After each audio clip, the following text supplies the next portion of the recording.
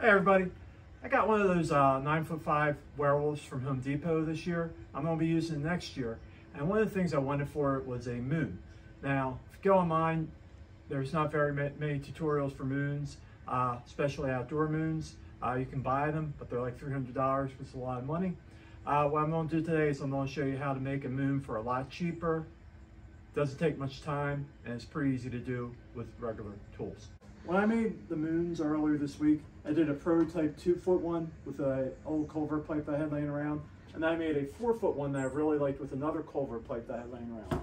Now I realized most people don't have culvert pipes laying around, so I figured out ways to make them using cheap materials that people can buy without too much trouble. You can make them anywhere from maybe a foot up to 4 feet without too much trouble. If you want to make a small moon, you can get like a Home Depot bucket, cut off a section of it for the way what we're going to be doing. If you want to make a larger moon, like up to a 2-foot moon, Home Depot sells drip trays for water heaters. They go anywhere from 22, 24, 26, up to like I think 32 inches across. You can use that to make a large moon. Or if you wanted to make a almost 4-foot moon yourself, if you've ever seen those plastic kiddie pools that you can get, they're hard plastic. They're about 8 inches deep. They're 46 inches across. You can use one of those. I'll have links to all this stuff down in the description that you can check out for different supplies. All right, for what we're doing today, I've got 3 different things I wanted to show you. We're only going to use one. This is a water heater drip tray that's made out of plastic. This is one that's made out of metal. And this is a potted plant holder. Puts some under a potted plant and it keeps the water from going out onto the ground. Any of these would be perfect for a 2-foot moon. I'm going to show you how to make a 2-foot moon today. The materials that we're going to be using for the moon that we're making today is this drip pan, string lights. You can buy these online. You can get them from Amazon, and depending upon what type of string lights you get and how long you get, there will be different prices. For what I'm using today, I'm using a string light with 39-foot string that's multicolor. That way I can change the colors. You're going to be needing a shower curtain with a picture of a moon on it, some corrugated plastic, some tape, and that's pretty much all the materials that we're going to need for this. Okay, with this drip pan from Home Depot, when you get it, it still have a hole on the side, and the hole is a good thing to have. You're going to get the string lights, you're going to unwind the string lights, and you're going to run the string lights through the hole, and we're going to tape the string lights to the back in a circular, like spiral pattern. When we're done, the battery pack is going to be on the outside, so you have easy access to it. The lights are going to be on the inside. When you're doing this, make sure that you put batteries in. You can turn the lights on. That way you can see it as you're actually doing it. Okay, first thing I'm doing is putting the lights in on the back in a spiral pattern. A couple things to think about when you do this. I'm using a lot of lights, a very long light string. You might not need a light string this long, but you want to make sure that you get plenty of light. As I'm doing this, these lights have a top and the bottom. I'm making sure that the top part of the light is facing up when I tape it down. The other thing you want to do when you're getting the lights is consider where you're going to be using your moon. If you're using the moons outdoors, the lights you want to get you want to make sure that they're rated for the outdoors. Some aren't rated for outdoors. If they get wet, they'll quickly corrode. Other ones have a little bit of a plastic or rubber coating that protect them from the elements. Also, when you're thinking about the battery case, you want to make sure the battery case is also rated for the outdoors, which means that it'll have a gasket to keep water from getting into the batteries. Okay, that's probably the hardest part of this whole project is putting all the wire down and taping it down. As you can see, I've got a lot of tape in here, but the nice thing about using these string lights, they come with a remote control and you can change the color. So you want green lights, you can have green lights. You want white lights, you can have white lights. You want red lights, you can have red lights. You want purple lights, you want blue lights. You can control the lights. And if you want to do some different effects, like you can make it dimmer or more brighter, you can also have like fading into different colors. Of course, if you're doing a moon, probably just want one solid color, but if you're using it for other purposes, it's kind of a cool effect. As I was doing this, I used Gorilla Tape. I just took out Gorilla Tape, cut it, like basically ripped it into strips of 4, and then put it down. When you put the Gorilla Tape in here, you want to make sure you stick it on there really, really well. You don't want this coming loose like after you have everything all put together. So what I will do is, after I turn this off, I'm going to go through, I'm going to press down on all these white strips one more time, just to make sure they're adhered very well.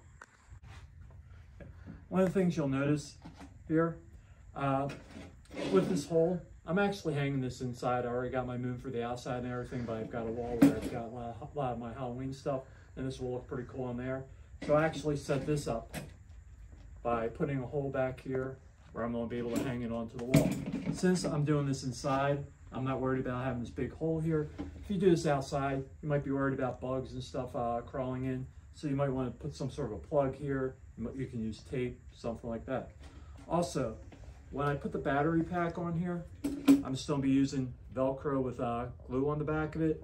I'll put a piece on here and a piece on here, and that'll hold it in place for me.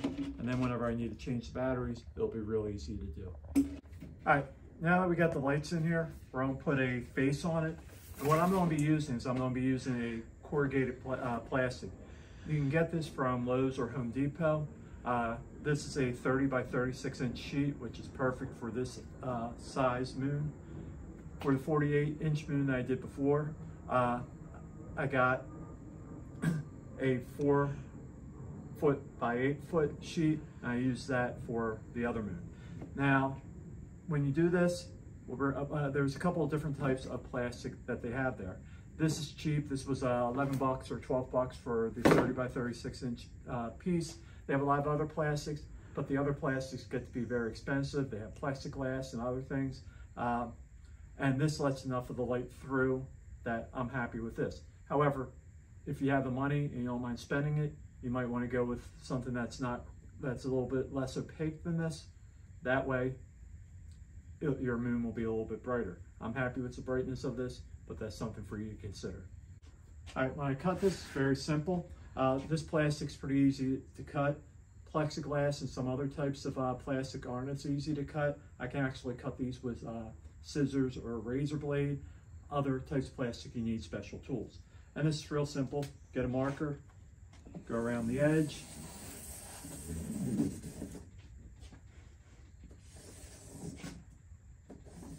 Get your circle, get a pair of shears, cut it, and we'll go from there.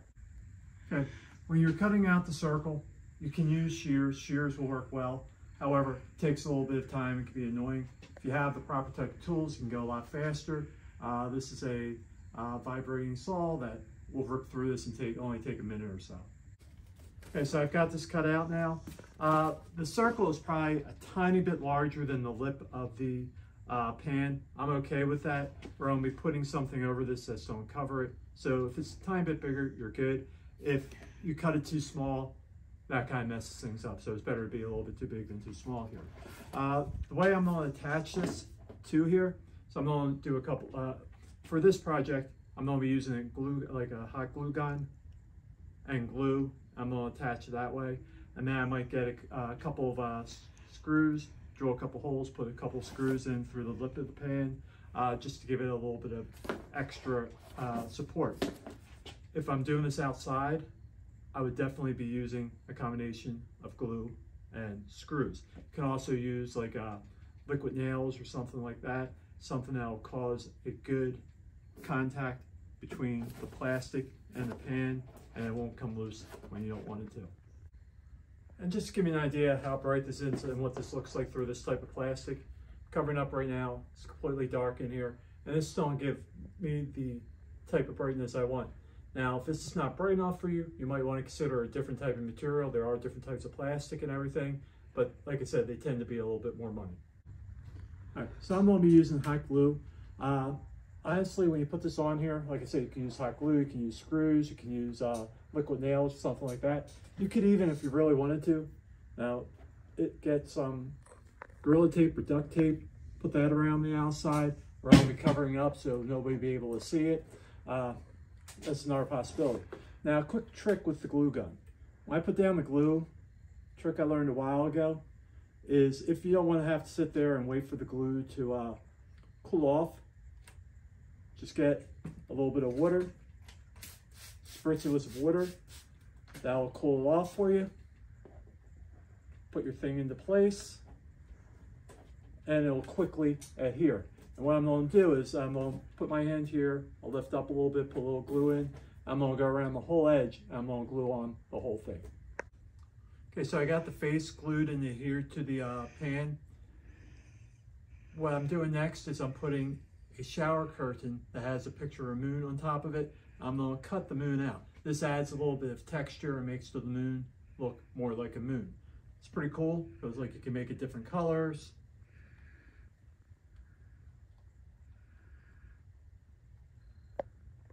And you can find a color that you think works for you. All right, so the shower curtain of the moon that I got is a very large moon. I'm just using a section of it. What I'm going to do is I'm going to cut it. I'm going to cut enough so that it overlaps the sides, actually folds onto the back a little bit.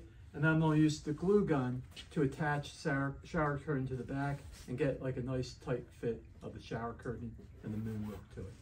All right, so I've got my moon cut out. It's not the cleanest cut, but it doesn't need to be because a lot of it's going to be going towards the back here. What I'm going to do is get the glue gun.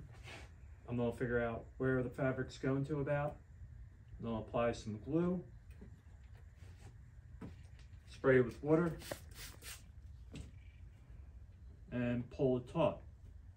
And I'm just going to do this around the whole thing. This is another thing where spraying with water comes in handy. If you don't spray with water first and try attaching the fabric to the glue without cooling it off, it'll burn your fingers. You don't burn your fingers when you wet it first. All right, one of the things I did not show on the other moon because I'm hanging that in the basement is how I would hang it if I was hanging it outside. If I'm hanging this outside, I'm going to get a couple of these hooks here. They are open-ended hooks. You got the screws there. I would get 2 of those, and I would drill a hole in the plastic right about here, another hole in the plastic right about here, and I would use like I would actually get a little bit of Gorilla Tape, put it over where I was going to drill the hole on each side, put it over on the outside, put some on the inside, and then I would drill through the tape and the plastic and then the tape on the inside. I'd leave the tape there. That gives it a little bit of extra strength to make sure it doesn't break. And I would screw these hooks into the pan. That way you've got 2 hooks, you're hanging it, and it will stay in one position. If you just hang one hook from the top, it's going to be spinning on you. You don't want that. The 2 hooks will allow it to stay into one place. You can either use one string going from, if you're hanging from trees, going from one tree to the other tree, and then just run the string through these hooks, or you can run a string from a tree to this hook, string from the other tree to this hook, and it'll keep it in place. Okay, so now I've got the sheet on top of it, pulled it taut. You can see what it will look like during the daytime, and then you should also be able to see what it looks like at night. Okay, I've got the sheet on now, it's in place. I've got my moon, you can see the texture in there, make it look more moonlight. You can change it different colors very easily. You can hang it, it's extremely lightweight, so you can hang it from different things. When I hang this, I use a 100-pound fishing wire, but you can use different types of strings, and that's about it.